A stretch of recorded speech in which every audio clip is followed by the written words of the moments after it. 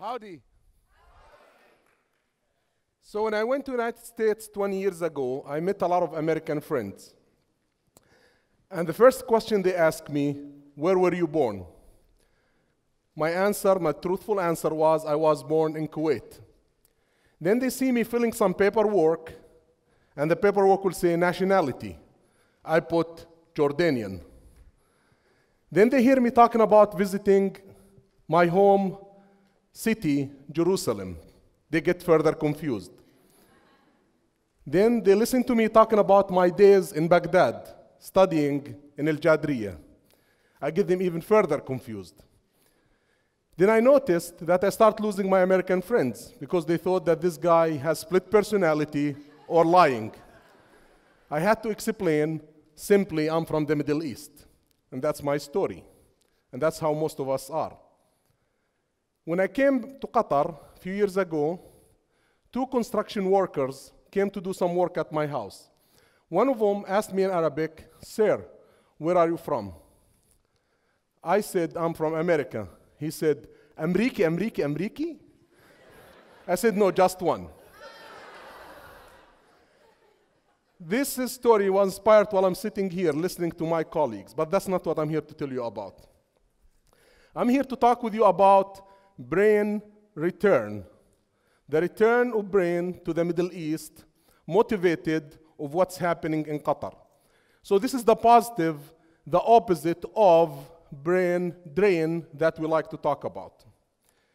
So thanks for the strategic emphasis in Qatar on research and education, we have seen significant return of very powerful brains back to Qatar and to the region.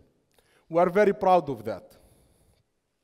We often meet highly qualified colleagues with very strong accomplishments who decided to come back in Qatar after spending very productive years in countries such as United States, Canada, Australia, and Europe. When I came to Qatar in 2007, many trusted friends back in the US advised me not to make the move. They called it career suicide. You know where most of these friends are now? Most of them are actually in Qatar.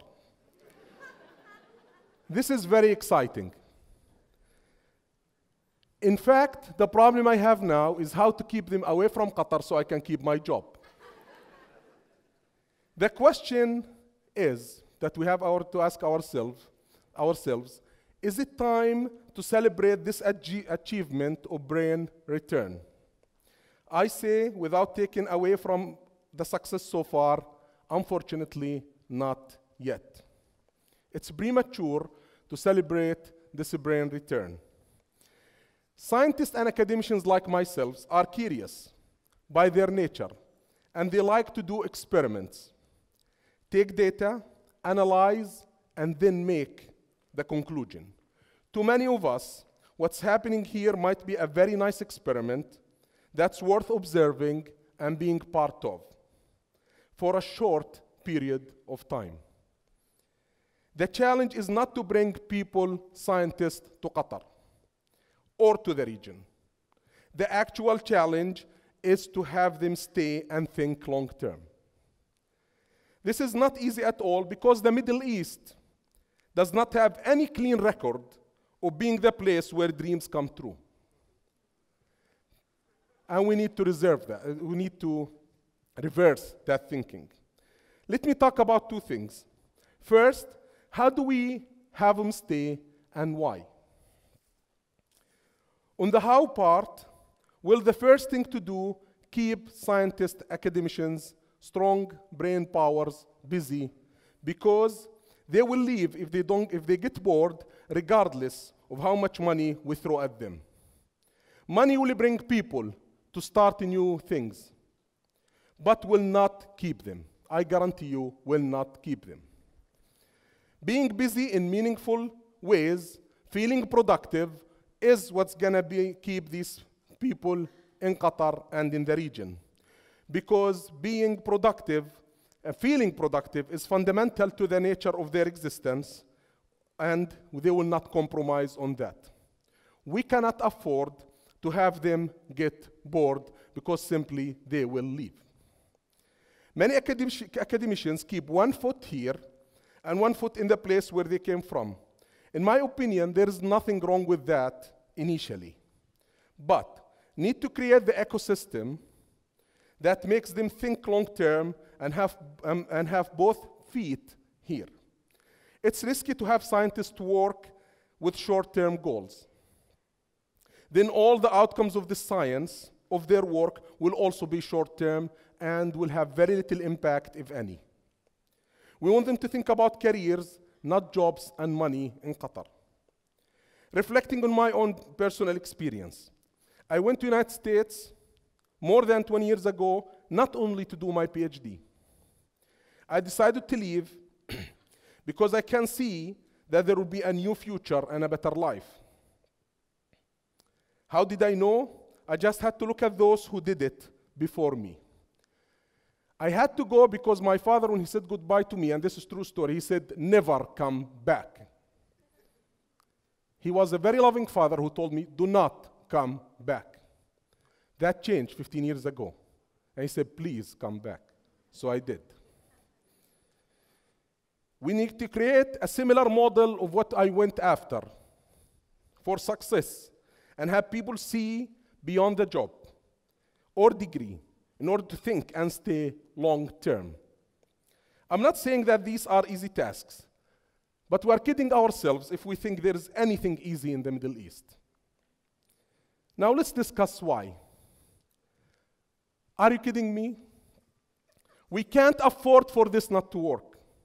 We really can't.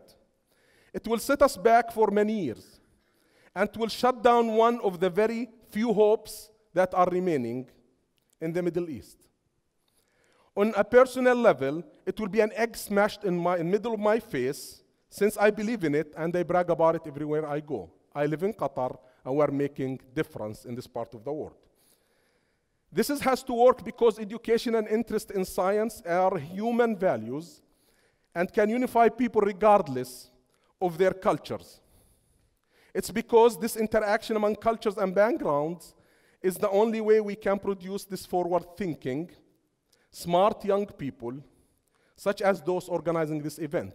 When they came and met me to talk about talking in this event, I feel jealous. These are very smart, very productive, forward-thinking people. I was not among these people when I was their age. They are amazing because they are the product of unique interactions of ideas and cultures that make them think critically before they make choices. They are the product of what I heard Her Highness say in College Station, Texas in 2003, that we are gonna create a place where where calls for meeting of other civilizations, not melting into them. That's the moment when I was in College Station, Texas, where I said, maybe there's something I can go after there.